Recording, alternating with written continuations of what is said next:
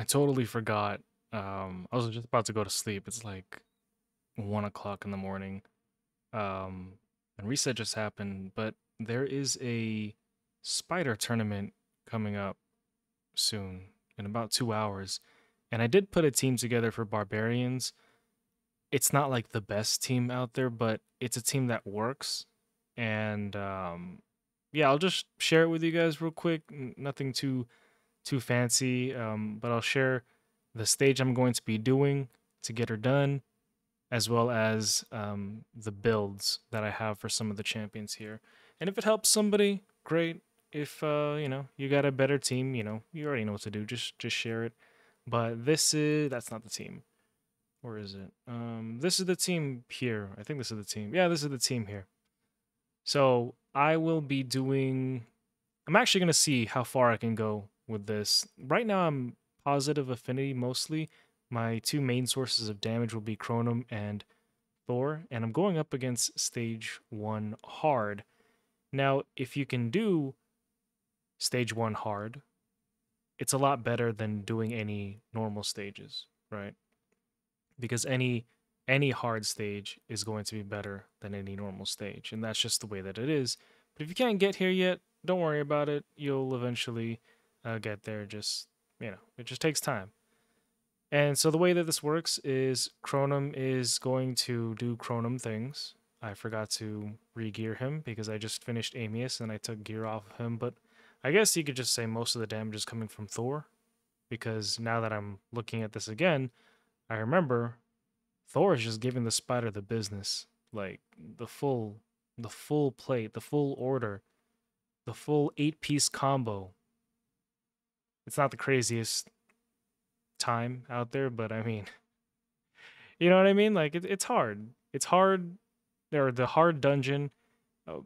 I have limited champions when it comes to barbarians. These are probably like my best barbarian champions that I could put together for this. And so, it is what it is. And yeah, I mean, this is a pretty solid team. If you think you can go faster, like let me know. I'd be interested. I don't really care about going that fast. I'm just gonna get it done and call it a day. I'm not too worried about anything. But like these are my these are my barbarian options. Slim pickings right there. Like what am I gonna do? Armand's turn meter? Does he pull? You know what I mean? Like what's he gonna do? Contra. There's not too much going on. But Thor is actually pretty key here. I really like Thor. I'm so glad I went for him. And I'll definitely be showing you his build here. Let's bump it up. We're still positive affinity on stage 5, just trying to see where this goes, how far this goes. HP burns are helping, but of course, most of the damage is going to be coming from Thor doing his thing. Now, a lot of you guys were correcting me, and as always, thank you guys for correcting me, that instead of Soul Reap, I should be putting Thor in Nature's Wrath. And I looked at, or I guess I skimmed over Nature's Wrath to look at what that was, and it increases his damage for the amount of. I'm going to take a look at it again right now. The amount of buffs, or the amount of debuffs that he places. My question is, does it stack? Like right now in Spider, he's placing stuns left and right, right? So with each stun, does that increase the damage? Does it multiply? I mean, does it add something like that? Um, wow, that was actually pretty cool. I like that. That just you know what I mean? And so that's my question here. Like, what's the limit for this? And is it only as those debuffs that he places are active that he gets a boost to attack or damage? Like, I wonder what that is. So 39 turns is pretty good. I might even, and we were nowhere near failing. I think there was nowhere at no point did I ever see anybody die. Not even Jamarsa. Jamarsa's not wearing anything. Let's try stage 9 out of curiosity. Stage 9 is gonna kill us. Watch. Yeah, as always, try to do the highest stage that you can go for hard. All right, so we get our HP burns up, and oh, never mind. Spoke too soon, but Chronom should be coming back, right? Chronom comes back. Yeah, he comes back. He's all right. He's okay. Thor or Loki is in a cursed set. I'll show you guys his build. Honestly, I haven't even used Loki for anything. I should probably turn off his A whatever that is. No, I like that spread. What am I talking about? It's a nice spread. Yeah, I haven't used Loki for anything, so I don't really know what that's gonna what that is gonna what am I trying to say? What that's gonna look like whenever I do end up using him. But where are you guys using Loki? And this looks like I don't know. I'm gonna let it go for a few more seconds and then see where it's. Yeah, no, this is not gonna go anywhere. All right, so 5 is my limit. I'll stick to 5. All right, so let me show you guys the presets, and then I'll show you guys the builds as well. Where is it? Let me show you here. So as you can see, Chronom needs to. I need to put gear back on Chronom. If I this notification always stays a lot longer than it needs to. All right, team setup. This is what I have going on. Chronom in the lead. If you can do better, do better. But accuracy is just what I'm going for. So just take a look at the presets. This doesn't really matter for Jamarsa. Tuanarok, I'm just starting with the A3, but Relentless doesn't matter. Thor, I'm starting off with the A3 into the A2. What do you guys think? Should I have started? Well, I think this is proper because you want to decrease the res and then also place these buffs as well, and then roll into this. And then Loki just starting off with this because he's in a cursed set, so I want him to place the Hex because that helps out. And then, what do you guys think? Should I turn these off? But I like the turn meter fill on this move here. All right, so now let's go ahead and take a look at the main contenders here. I'll be honest, Chronom and Jamarsa like don't matter too much. Like Chronom, he's not even built. I mean, I could just throw on whatever. I'm not gonna do it right now. I'll do it later off camera. But he's built in your regular Sand Devil / Amius setup. I beat Amius with this Chronom. But I borrowed gear from other champions. If you want to see that video, just go check that out. I show my build there for him.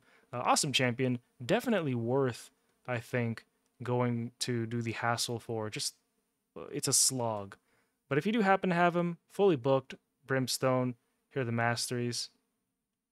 Don't blindly copy masteries, but, you know, go ahead, blindly copy those masteries. And then we have Loki here in a Hex set. He's missing a ring. Didn't even realize that. Still kind of experimenting to see what he's, what he's up to, what he's doing, but I haven't really found a place to use him. Here are his stats.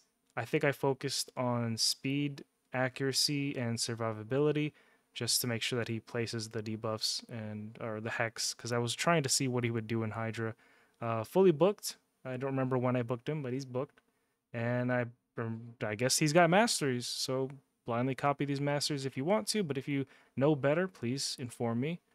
And then Thor, let's go ahead and take a look at the main man. Now, Thor is in a Slayer set. He is in a 7-piece Slayer set. I'm going to, during this next CVC, like forge a crap ton of Slayer gear.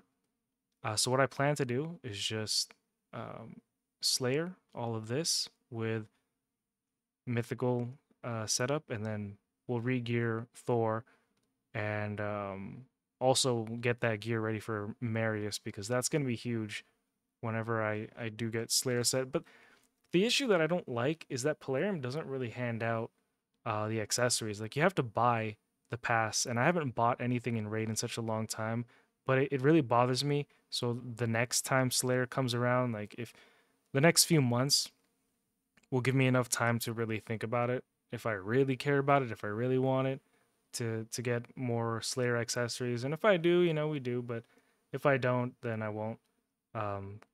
Sometimes I give myself some time to see how I feel about a purchase, because I don't really buy things all that much anymore. I buy games, that's about it, and then stuff for my wife. Thor's not fully booked. Took Soul Reap, but you guys were saying to put on Nature's Wrath. Increases the damage inflicted by this champion for every debuff they successfully place, except by gear sets. So let's read it a little more, because I kind of looked at it, but not really. Increases the damage by 2% up to 8%. So I think the way that I'm understanding this is that it's a permanent 8% as long as you're placing debuffs. And I don't think it's conditional based on if the debuff is still up. I think it's just a flat out, hey, if you place these with your skills, that's an 8% boost to damage, and then it goes up to 38%, and then 38% here. Oh, wait, that's just the, never, ignore that part. Up to 15, and then 30% here on a 6. But eventually, when I do get the 6, if I do, because you never know, if I do, I'm going to switch over to Crushing Rend to ignore defense every time Thor puts out damage. Here are the masteries, taking Helm Smasher.